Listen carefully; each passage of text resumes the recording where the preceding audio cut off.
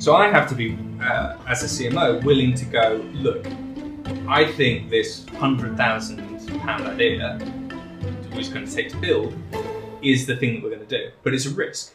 It's not. It's a bit scary because you could waste £100,000, like let's say. And I think that a trait of a good CMO, and it's something that I really aspire to and try to work towards, is this idea that I do risk it as much as possible, but at the end of the day, I think it's good. I'm going to go with it. James, thank you for coming on my show, the Mike Saraswat Show. Thanks for having me. You are our brave hustler of the day, and it's phenomenal. You are a CMO, and you're running a very interesting company, which you will give us an intro about, TradingView. And you're in the middle of a pandemic, and you're in growth phase. How does this all work? Well, arguably we've been in growth phase for 10 years since we've started. Yeah. We've been profitable for 10 years. But yes, the pandemic has been just actually really, really good for us.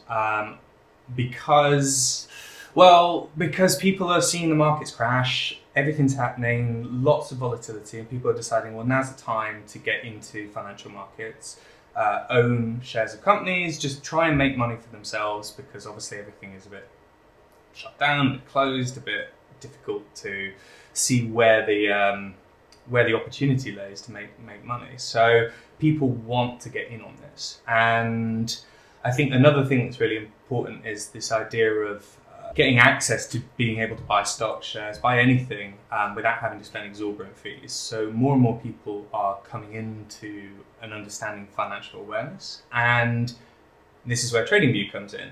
So TradingView is a social network and tool that retail traders and investors use to understand the markets. Is where they, quote unquote, look first. And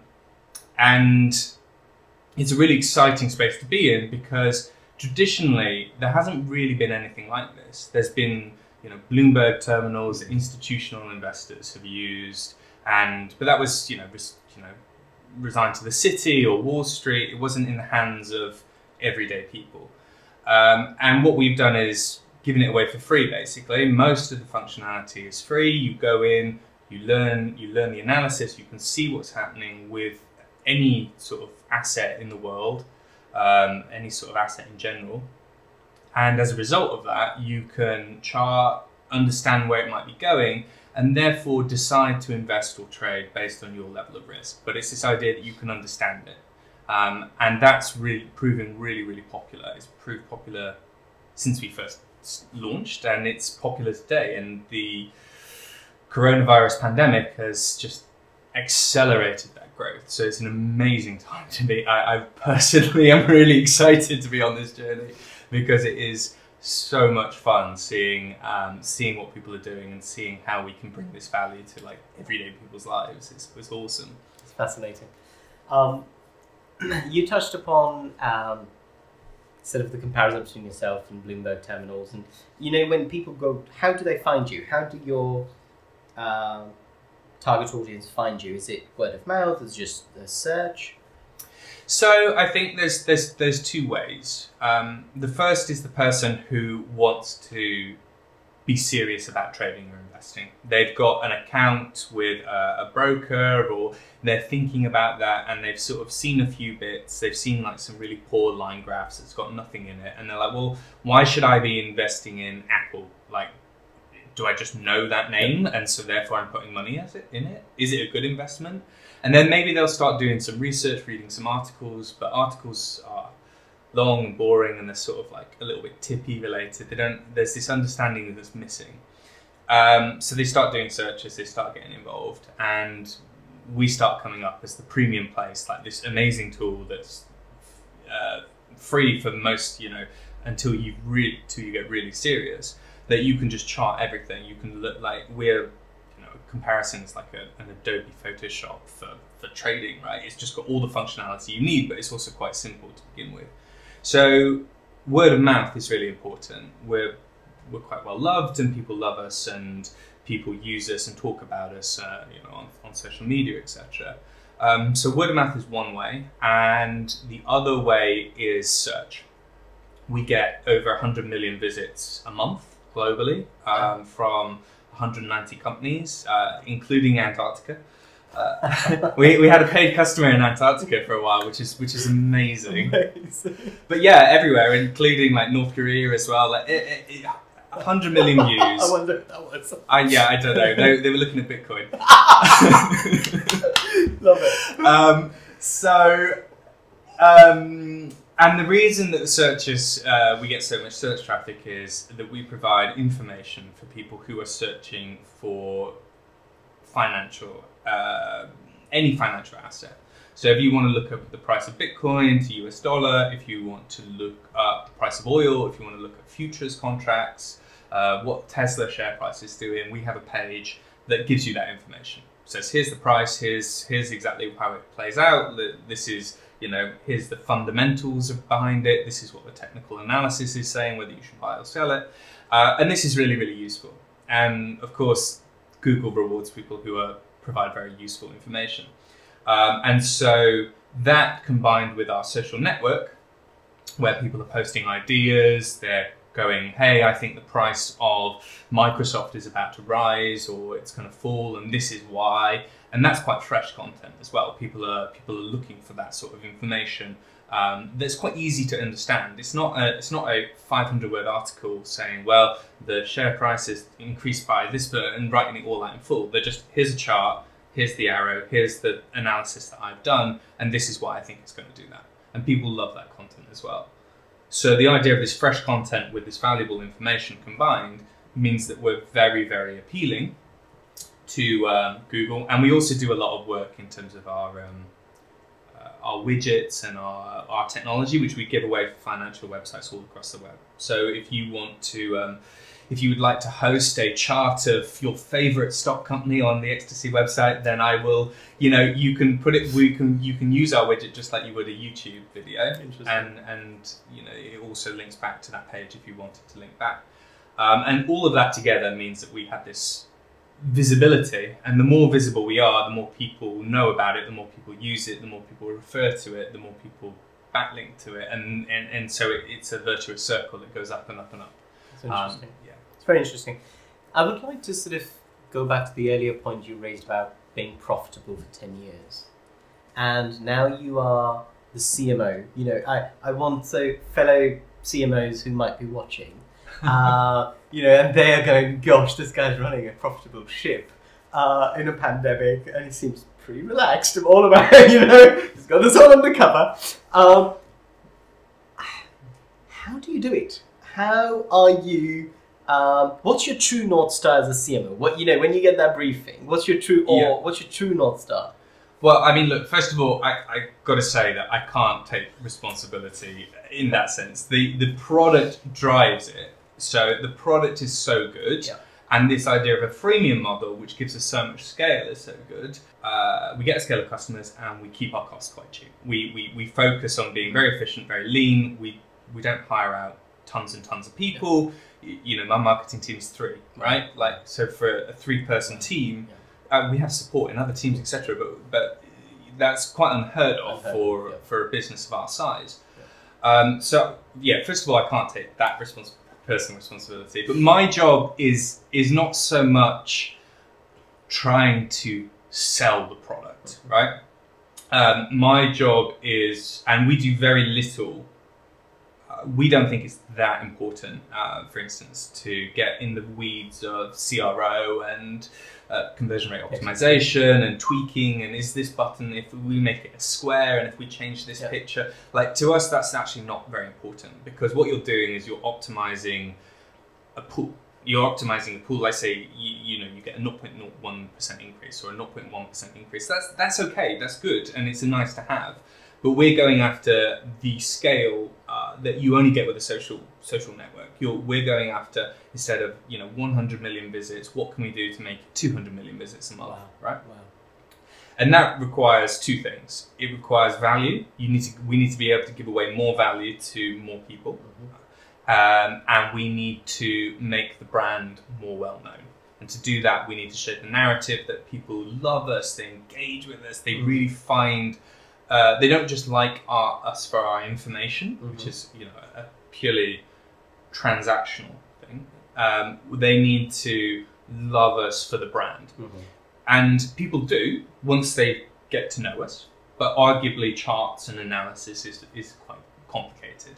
So my job is, how do I bring that brand love to just a person who might have just downloaded a zero commission trading app and they're just on their journey, right? They want to get more involved in finance, but they look at a candlestick chart and they're like, whoa, what is this? I'm really scared.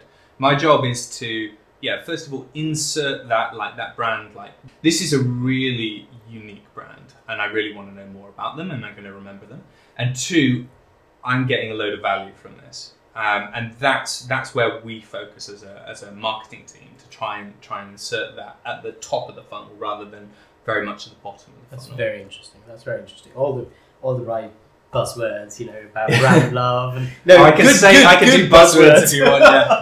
Good this buzzwords. Industry is so full of buzzwords. So. No, but you guys have proved it, right? You've got the track record to show that works, and that's very interesting. Right now, there's I'm reading a lot of press around sort of, you know, Robinhood, and there are people who love it, and then there are people who say, you know, they are trading on gullible sort of people. What is your opinion on platforms like Robinhood?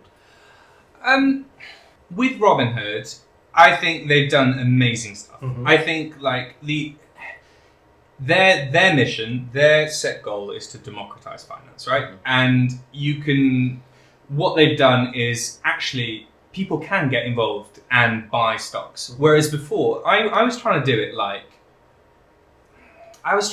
5 or 6 years ago, and it was such a faff. Even like 5 years ago, and it was like £10 a month to have the account, and that's cheap. And it was really out of the hands of other people. So I think what they've done, and I certainly think their brand is amazing, and I think that the force behind them is really good. I think that more people should get involved in the financial markets. More people should have a financial understanding, because finance and understanding how your money can make money for you is a way that will ultimately, I think, gives you as an individual the possibility of freedom, right? The maximization of freedom. Like, if you understand how to make your money make money for you, then ultimately you have more independence and more agency to go after the things that you want to go after. So anything that helps that mission on, I think is part of the solution. Where we come in is that we don't want people just to buy because we don't want people to buy at all. We're not incentivized if people buy a stock. We're incentivized for people to get information, and that's what we want. We want more people to have more informed decisions, and then whatever their level of risk, you can be really risky or you can be really conservative. You at least know that you're investing in something or you're trading something based on the maximum amount of information available to you. And that's, I think, is a really strong message. So our philosophy, always an informed decision. Like, look before you leap, and just get more knowledge. So I think it's all working together, and it's all leading to a place where financial conversations and owning people owning like gold futures and stuff will become quite normal in the future, because it will become habitualized as part of our life. And I think that that's a good thing. I think that that's a really good thing. That's interesting you say that. Because I think there's a huge part of awareness that these brands sort of, you know, create, especially and what have you. But there is that responsibility element that comes into play, and platforms like yours allow people to have that informed knowledge, as you rightly said. So I think that's really important. I think more people should go on platforms like yours to make that informed decision. I think we're living too much in sort of hyped, polarized, sort of take action triggers. You know, here's something, this is happening. Do you want to? I see so many posts come up on Instagram that hit me about, did you see the Tesla share price do this? Act now. And, you know, you're so, I don't know how those ads are even getting approved. It's insane, you know. But you're absolutely right. At the end of the day, you know, success or failure doesn't really matter. But allowing a whole generation of non-traders, people who are not doing anything with their money, to actually allow them to do something with it and hopefully take control of their future is very powerful. And you guys are giving a clear insight into allowing them to take hopefully the most informed decision. If the right or wrong doesn't really matter. But where's the responsibility come into all of this, and how careful are you guys about that?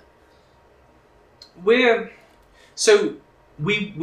work with a lot of broker partners, and we're very focused on only working with the best of the best, the people who have shown to have their customers' backs.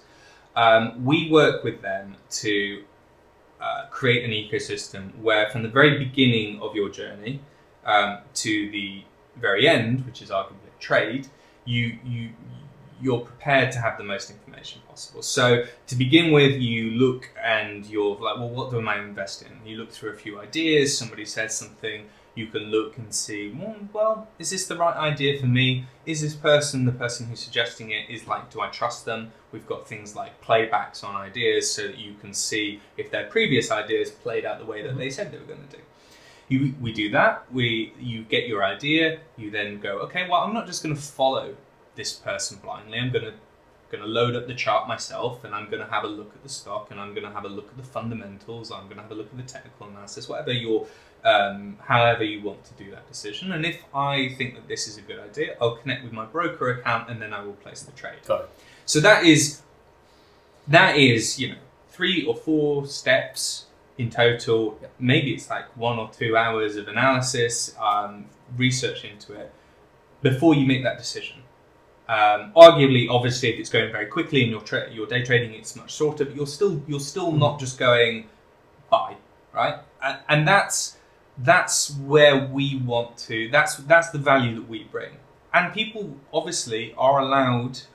It's their own money just to click buy. We're not going to be. We're not on some crusade that everybody like has to do this way. We're just going, if you want information, we've got information, and we work with best-in-class partners to ensure that you are minimizing your risk, which is what traders want, really. You want to get the maximum amount of return for the minimum amount of risk. And so we just sort of see ourselves as slotting into that ecosystem. Nice. As a CMO, do you take a 1-year vision, or do you take a 2-year vision, or do you take a quarterly vision? Or all of them? Yeah, so I would say we take probably I have a 3-year sort of goal, okay. 3 or 4 year goal, which is to be at the very top of the financial web. The very, very top. Whenever you Google something to do with finance, TradingView is at the top. Obviously, there are some very, very big players in this space, so that is a longer term vision. And then we jump to the more near term.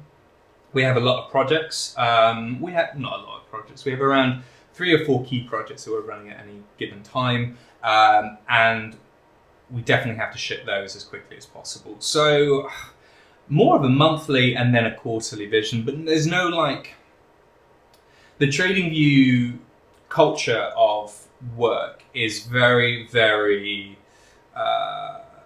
very startup, even though we have over 250 people.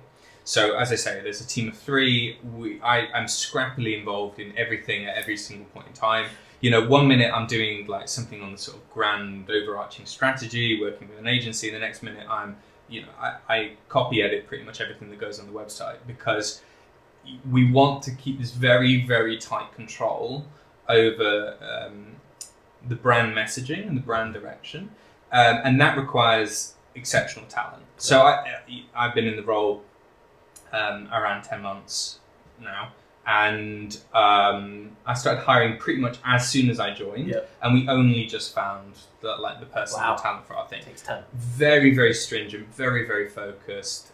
You know, Steve Jobs had that sort of idea that you only have A players. If you bring in B players, they bring in C players. That's true. it's perhaps not a very popular sort of thing anymore to sort of say that, but that's where we focus. It's where we drive.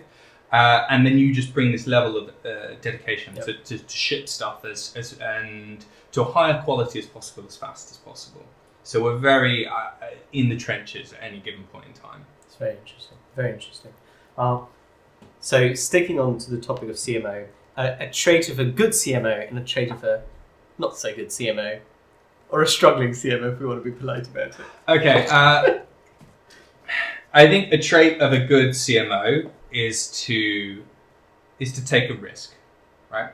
And a trait of a bad CMO is to get into, which I think is quite ubiquitous nowadays, is this like testing, timid MVP culture, right? So what seems to be this idea that's sort of very taken over, yeah, and it's quite contrarian. Yeah, I am. My wife will tell you I am the epitome of a contrarian. So what you do and what you get with a sort of testing, research, iterative model is that you do lots of small things and you wait to see if it's going to happen, and you don't want to invest in anything big because you need to see if the small thing happens first, right? But the problem that all this happens is the data is not so simple. It doesn't tell you straight away. It's never so clear cut that you're like, oh, I know exactly what decision I make, and you just end up in meeting and should I do this and let's test this model, and the risk of inaction is always ignored. Like people just feel safe to wait for the data to tell them what to do, and no one wants to, especially in CMO level, like you have to stick your neck out on the line.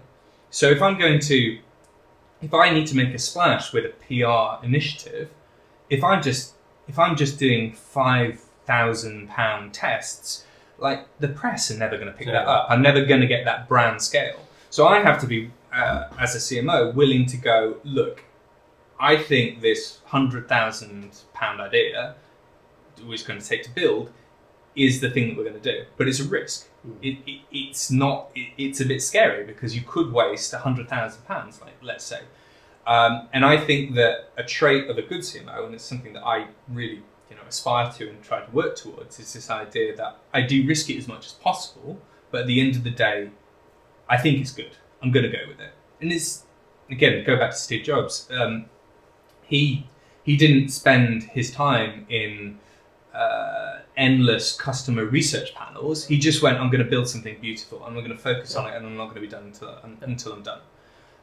And that, you can only really do that if, one, you're either a genius, or two, you have a really intimate understanding of your product and the product fit with the customer. So you need to live it, you need to understand it. You can't just come in and suggest something. You have to know how it works. You have to get into the weeds. You have to spend time in the trenches, as it were. You need to spend time understanding it and using it yourself. And I think once you've done that, you can start to make more calculated risks about what you've got to do. But you have to risk. That's very interesting. You all heard it. He's the Brave Hustler CMO. You're right here. That's why he is the, he's leading a profitable company, and he'll do really well. I think so. He'll do really well. Touch wood. Back in a year, being like, ignore all of this. It didn't work. Go back to small tests, please. Love it. But I think your small test analogy is interesting, because I wanted you to finish your piece, because I was looking at where you were going with that. I don't think per se you were saying that testing is bad. I think what you're saying is too much strategy, mulling over tons of those little things, it is detrimental to actually taking action, and somebody at the top level has to go, we need to do this. I have some insight, but we need to now do this. Yeah, like we definitely, I divide things into different levels. Like the top line, the hero campaign stuff. Yeah, correct. We just have to go for it, right? Because there's not a very small way to test it. If it's a big stunt, you can't have you want to arrange a mob of 10,000 flash dancers outside Westminster. You don't test it with one five. while you're 5. It doesn't work. You won't get any insight. But then there are stuff that you can do an MVP for, right? And you can try that and you can build out of it. Especially in sort of more core product related things, you can sort of see if it works. But yeah, we don't spend that much time. We spend a lot of time listening and feedback on, especially on like social. We have a very active community, people talking. We have a Reddit with feature suggestions, and we take it all into account. But I'm not. We're not running A/B tests where you go, do you like this shade of blue or this shade of mauve? Like it doesn't. We don't do that. And if we think that a homepage or something looks ugly, we'll just redo the page, and we won't go, oh, well, are we losing out 10% traffic because we've made a new look? Maybe they just like the old look. Like we lead with the direction that we want, and I think it's this balancing act between not letting removing all human art, as it were, for the sake of just going with what the data tells you. I think that just sends you in rabbit holes, and it leads to a lot of inaction as well. And we're all about do, ship, get on to the next thing, do it really well, do it to the best of your abilities, see if it works, take the next risk. That's very interesting.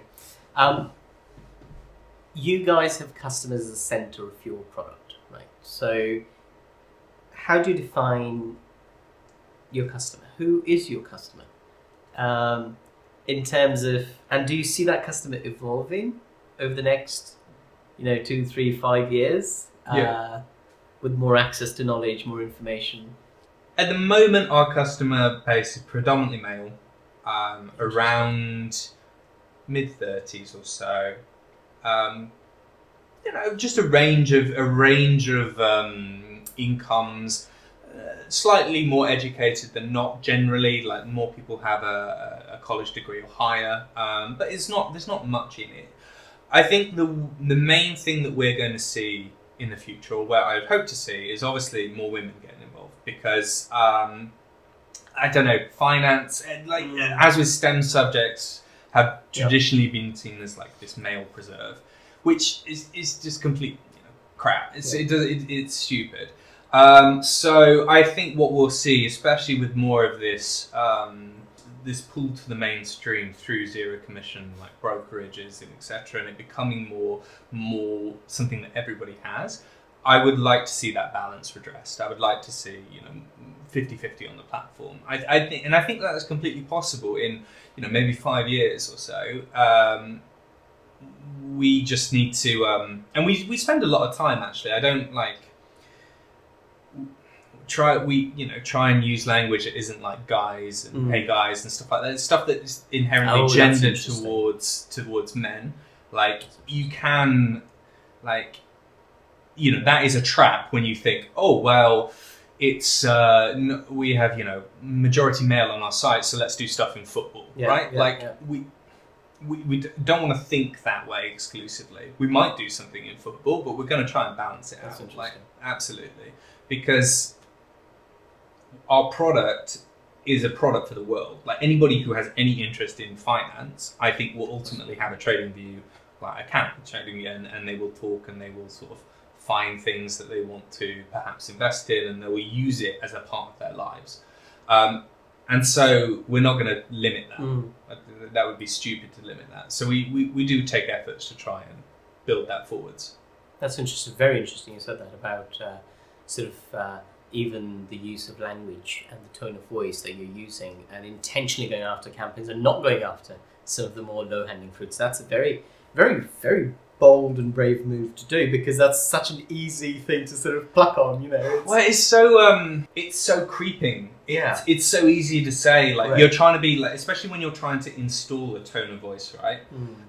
And the first thing you do with a tone of voice, or if someone who's focusing on changing their company's tone of voice, the first thing they do is throw all formality out the window. But then that brings in stuff like dudes, guys, etc. And you want to be laddie Mm-hmm. and joke about the football or something. Mm-hmm. So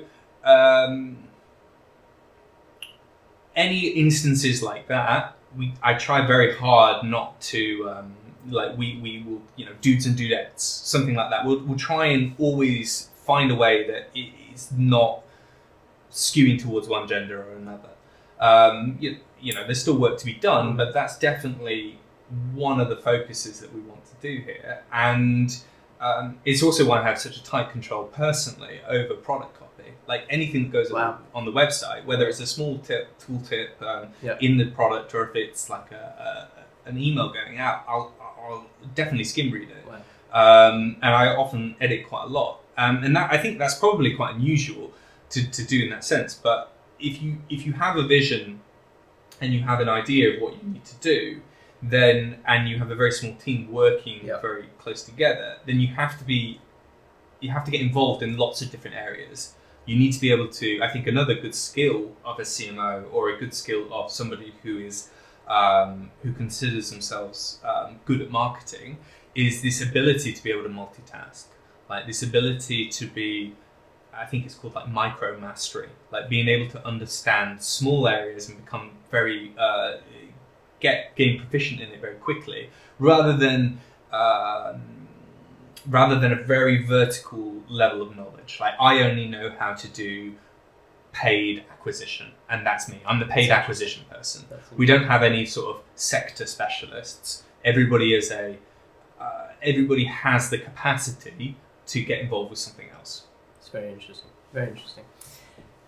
Once you were to progress, hopefully you're with the brand for a long time, but whenever that time comes in a few years, you know, or maybe it doesn't. But if you look back, say if you end up working with them 5 years, right? Yep. And you look back, what would you like, not yourself, but others to recognize, that one line that recognize that brand to be? I would want it to think as they would a Twitter, in a sense, or a Facebook.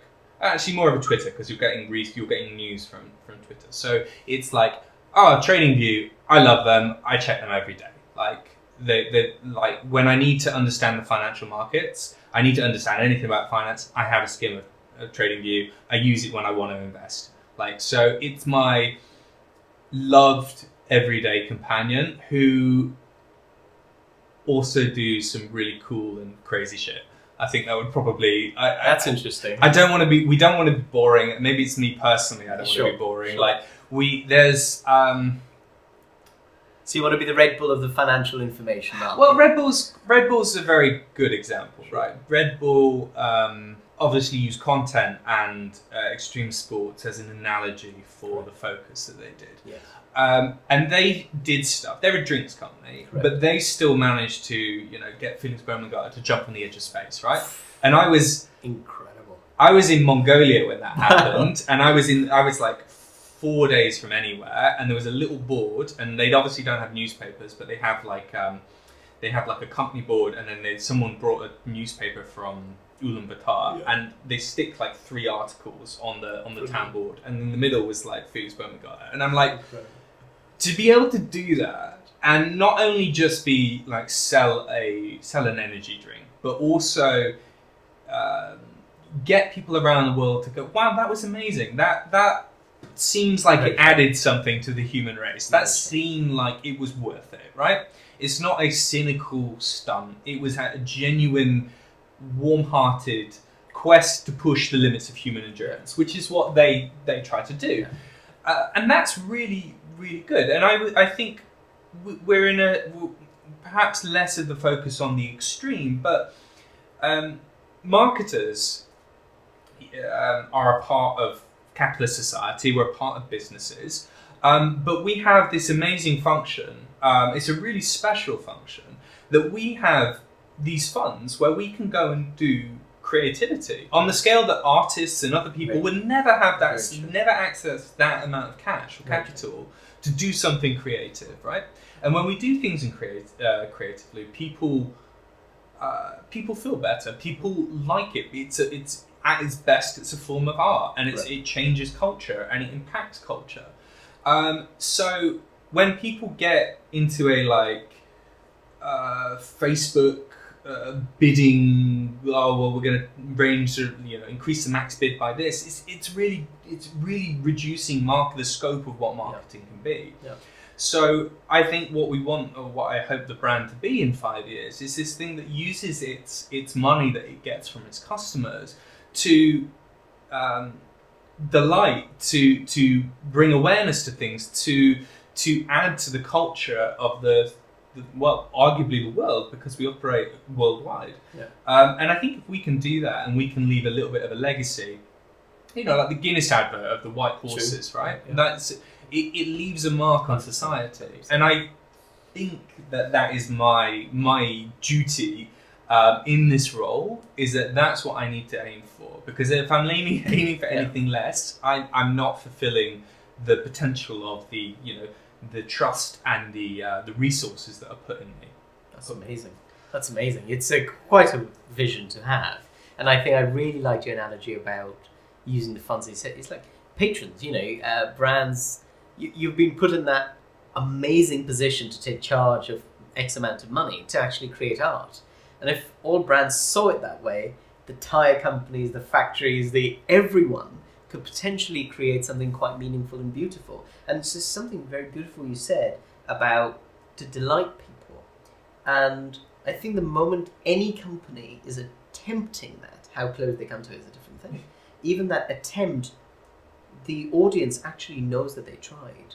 And it's a very interesting way. Of course, some cross that barrier, right? So you've got Apple's who've crossed it and sort of. But if you could do that, wow! Imagine how much sort of more revenue, how much more capital you can unlock, how many more customers you can get, right? Imagine if Bloomberg were to unlock that. That's going to be, they'll never do it. But did you see his ads that he made? But I guess, I love the guy, but its ads were not very good. But if you unlock that, I think what you said is phenomenal. I'm very much looking forward to what you do in the next 5 years. It's be quite exciting.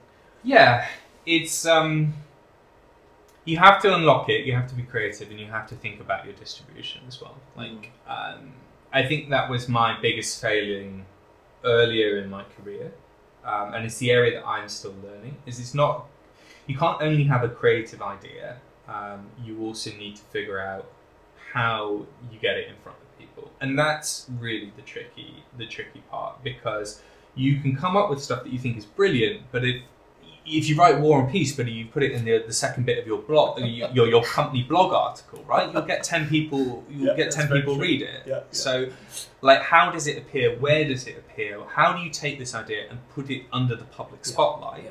That is the bit that's the most difficult. I think agencies can come up with creative ideas, but not necessarily how do we execute it all the way through to this way that's going to resonate in a genuine way, but is also going to get not only the person who saw it to engage with it, but the ultimate goal is to get the person who saw it to tell another person, and that person go, wow, I'm going to check it out for myself, and tell another person. That's when you get the cultural defining moments. And it's the same thing with Red Bull. It's the same thing with anything like that, where you go, yeah, did you see that this happened? And then you talk about it and you generate a conversation. If you can take your marketing to that level, that word of mouth, I think the technical term is talk triggers, then you can.